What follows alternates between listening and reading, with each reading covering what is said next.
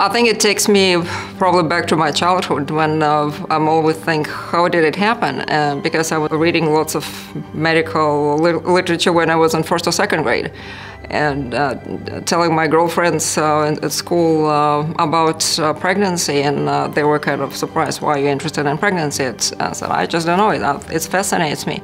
And my parents would find my dolls cut their body parts, hearts, and I wanted to see what's inside, and so I was doing heart surgery since age 6. I am Ina Russell. I'm an OB/GYN, it's just for women.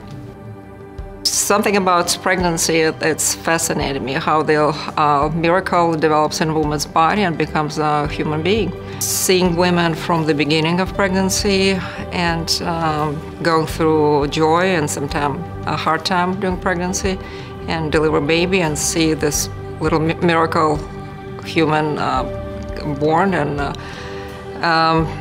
then see the women later on. So it's kind of continuity of care, and they stay with you because they see that you can take care of them, and it's a trust. You develop trust and relationship with them.